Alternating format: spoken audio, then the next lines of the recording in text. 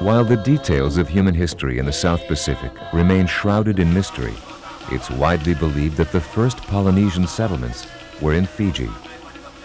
Of the more than 320 islands in the Fijian archipelago, only a third are inhabited today.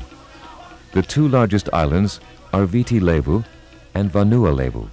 The third largest is Taveuni. Lush forests of tall timber crown the highlands here, and the alluvial plains of volcanic soil and limestone create the fertile land for which the South Sea Islands are legendary. The interior of Fiji is no exception. The town of Nandi on the southwest coast is the transportation hub for much of the South Pacific.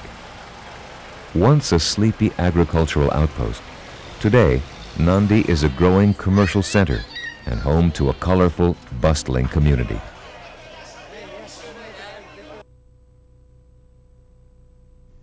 The Fijian population is almost equally divided between native Fijians of Melanesian descent and Indians who were originally brought to Fiji to work in the cane fields. In Nandi's lively marketplace, farmers display exotic fruits and farm fresh vegetables from the nearby Singatoka Valley. The town of Singatoka, located near the mouth of the Singatoka River, is the vegetable basket of the island. Here, rich soils, abundant water, and favorable climate combine to produce enough fresh vegetables to supply most of the island's needs. From the Singatoka Valley, the Queen's Road, Viti Levu's only paved thoroughfare, continues along the southern shore of the island, past the Coral Coast, on its way to the capital city of Suva. The Coral Coast is Fiji's most famous holiday retreat.